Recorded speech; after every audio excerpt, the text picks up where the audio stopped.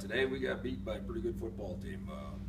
It's the one thing Illinois State did exactly what they needed to do to take control of the game in the third quarter, and we just weren't able to recover from that, and therefore you got the outcome that ended up happening. So their playmakers are legit.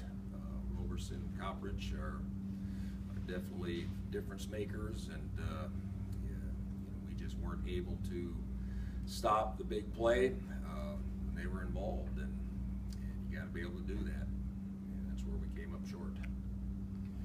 Questions? Coach, you had such a great end of the first half.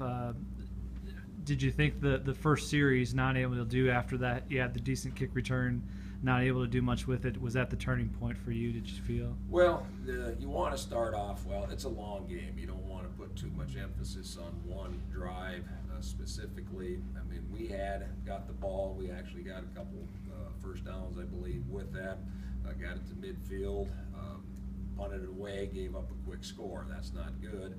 But then we came back, we fumbled the kickoff. So now all of a sudden you give up two quick scores that you just can't do against a good football team. And then their third possession that they got, which again we couldn't answer their score, and then all of a sudden they got 21 points, and we're playing catch up at that point in time. But it was still a two-score game, and when you have a two-score game, I mean, all you got to do is find a way to get the ball in the end zone and make it a one-score game, and then things can happen in the fourth quarter, and that was something we were battling all the way up until the moment where Coppridge had a 75-yard run.